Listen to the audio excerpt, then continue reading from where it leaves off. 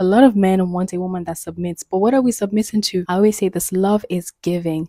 Love is not about, what I can get. A lot of us enter relationships with the mindset of, what can I get from this relationship? What can he do for me? What can she do for me? Find someone that you can just let your hair down. If you don't have edges like me, he doesn't care. Hi guys, welcome back to my channel. I hope you guys are all doing amazing. If this is your first time, you're most welcome. My name is Sharon and I make videos on faith. Sorry guys, I lost my voice.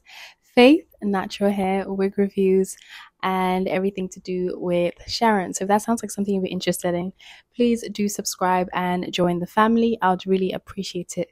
So I got another video request. In one of my videos, I talked about how I knew my husband was the one, but I was pretty vague in that video. So someone had requested if I can do an in-depth video to basically help to determine if the person she's dating is the one or not. And I hope that you share this with a friend. This video is unisex. It's both for men and for women.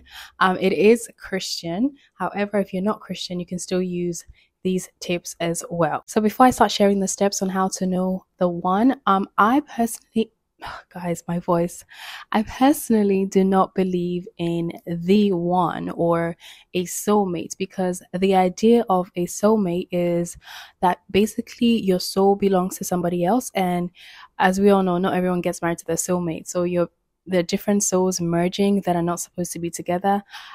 I don't know, it's just not biblical to me. So I don't believe in a soulmate or the one. I believe that at different points in your life, different people are best suited for you, if that makes sense. So for example, if you are, I don't know, 35 and you're a CEO, the person that God will send to you at this current age would be different from the person that God would have sent to you when you were like 21, fresh out of college, because at that stage of your life you probably needed someone to guide you through your life journey or the decisions you're about to make. But now that you're a CEO, you've built yourself, God is going to give you someone that complements that lifestyle, someone that that has strengths in areas that you're weak. There is no one path to marriage, right? Yes, you might have gone past your prime because you were busy doing other stuff, but there's still light at the end of the tunnel. As long as you're building yourself and you're working on yourself and you're working on your relationship with God and you are hearing from Him, trust me, it's never too late. If Sarah can get pregnant at the age of almost 100, girl, please, you can do anything through Christ that strengthens you. Amen. Okay, so let's get straight into the video. So the first point is the right one will not confuse you. You would have a lot of clarity and a lot of peace. The Bible in 1 Corinthians says God is not a God of confusion, but a God of peace. So if he or she is the right person for you, you would never have to doubt if this person loves you or if the person's intentions are right. You would never have to pursue the man as a woman. You'll never be the one that's always calling, that's always planning dates, that's always initiating conversation. Through his actions, you would know that this guy really truly desires you and he's honestly going to tell you his intentions. Also, you want to watch his actions, not only his words, because a man can tell you, oh, I love you, I want to marry you, but his actions, guys, my voice, his actions are like basically telling you the opposite. So if he says that he's interested in getting to know you, but he doesn't plan any dates and waits for you to do everything, and even when you plan dates, he's giving you excuses, my love, that's a sign that the guy is not interested in you. I said in my previous video, please do not pursue or chase a man. Now, I'm not saying that you should never initiate conversation. Of course, once in a while you should, but in the very beginning, when he's trying to get to know you, when he approached you first, his intentions should be very, very clear. Like, not once did I ever doubt my husband's intentions. Even when I took a step back, like, he was heavily pursuing and letting me know his intentions. And as a guy, if you're watching this video, the lady as well would not give you mixed signals. The right one will never, ever, ever confuse you. Number 2, ask them what their definition of love is. Like, what does love look like to them?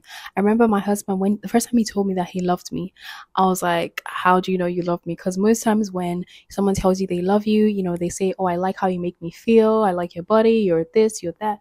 But I wanted to be sure that it was biblical. So I asked him, how do you know you love me? And he sent me 1 Corinthians 13, verse 4 to 7, which says, love is patient, love is kind, love keeps no record of wrongdoing, love is selfless. The Bible helps us understand that a man shows his love for a woman through sacrifice, and a woman shows her love for her husband through respect and submission. So if you guys are on the same page, trust me, it's going to be amazing, because the Bible says, shall two walk yet they agree. So please make sure that you guys both understand what love is, and your idea of love is the same, because some men, the idea of love does not mean sacrifice. And some women, they don't believe in submission. So please ask all these questions in the very beginning. I cannot stress how important it is, because if you can ask the questions in the beginning, it will save you stress and time of pursuing the relationship. Thirdly, now this point is very, very important. Evaluate your relationship with God since you started talking to this person, or since you started dating this person.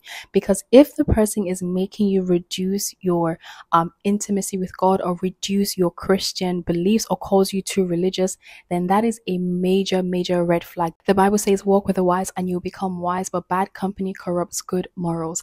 I'll give you an example. One of my situationships, he had insinuated that I was too religious. Now, I was really young then, and I was still growing in my faith. At the time, I was like, okay, maybe I need to like tone down a bit and like, water down my Christianity, because I didn't want to upset him, right?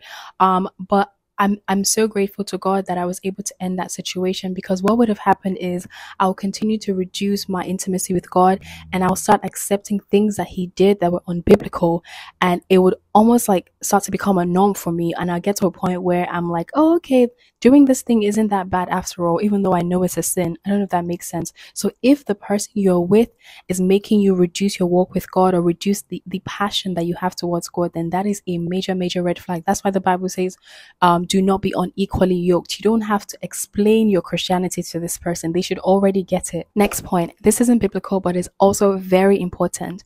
Do you need activities to engage with this person, or can you just sit with this person with no TV, no phones, no entertainment, and just have a great conversation? This is one reason why people stress on the importance of friendship. Before my husband and I, decided to fall in love, we heavily built our friendship, right? And honestly, it's that friendship that has been sustained. Well, it's not only the friendship that has been sustaining us, because God has been, but friendship is one of the things that has been sustaining us in the relationship. He's always telling me like, babe, like maybe we're watching a movie randomly, he'd be like, babe, I really, really enjoy hanging out with you. And it just melts my heart, because most of the time, like, we spend all day together. We're both homebodies, but still he enjoys my company. He's not tired of me. So the next time you go on a date, I want to encourage you to have more deeper conversations with this person. Don't be distracted by the dinner. Don't be distracted by the ambience. Don't be distracted by what they look like. Ask them questions. Like me personally, I love to talk. I love to ask a lot of questions, because I'm trying to get to know this person. I'm not trying to waste any time. If you don't ask the questions, you're honestly not going to know if this person is the right person for you. And I know some people say like opposite attract. Scientifically, yes, but in a marriage, I don't think it's 100% the case, because I'm a homebody, my husband's a homebody. Imagine like, I love to go out and he was a homebody. We most likely will clash a lot. So yeah, there's some things that being opposite works, but I think for the most part, the core of who you are and your core values, it has to be the same, because you guys are not going to attract, you're going to clash. So if you notice that you need something to actually hang out with this person, then that is not a good sign, because you're obviously not always going to have, an activity to do. So the next time you go on a date with this person, try to make it just like a friendly conversation with nothing major that would distract you from getting to know them. The next point is, this person will support and understand your goals and your dreams, and they will not be intimidated. This is kind of similar to the point where I mentioned that if you guys are, you guys share similar interests, yeah, this will be easy, because your future plans are most likely going to maybe not be the same per se, but it's going to be along the same path. So serving God or raising godly kids, however you guys want to do that, different parents raise their kids differently, but the vision or the goal is to raise godly kids. One thing my husband did when we started dating, and he still does it now that we're married, is he is very invested in my growth. And I say this humbly, and I say this to encourage you not to settle, because the one that God has designed for you, trust me sis, he would really support you and push you. The one would always have his vision and your a vision at the back of his head.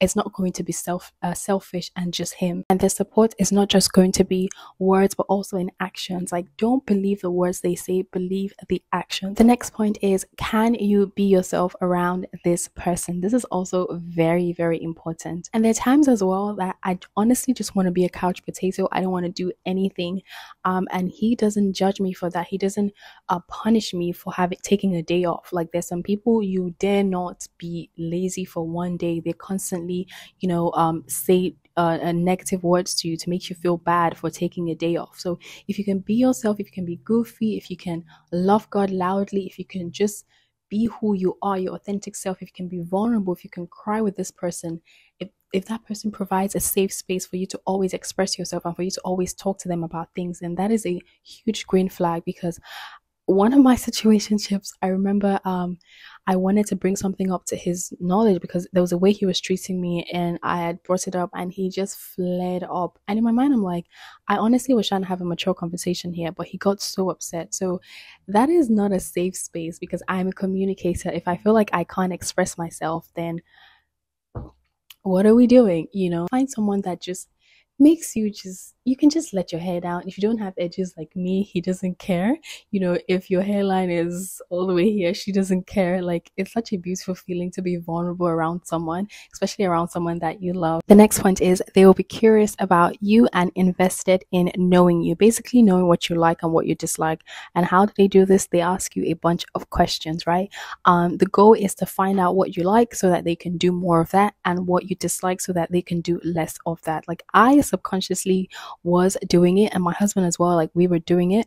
Why that's a healthy situation is because you would know that that person is dating you or courting you not for what they can get from you, but to please you. I always say this: love is giving. Love is not about what I can get. A lot of us enter relationships with the mindset of, what can I get from this relationship? What can he do for me? What can she do for me? No. What can I do for this person? How can I make this person's life better? How can I be of help to this person? How can I be this person's peace, this person's comfort? That is a mentality that all of us should have going into a marriage, or going into a relationship that would hopefully one day lead to a marriage. So how to know if they're the one? They always ask you questions and they listen.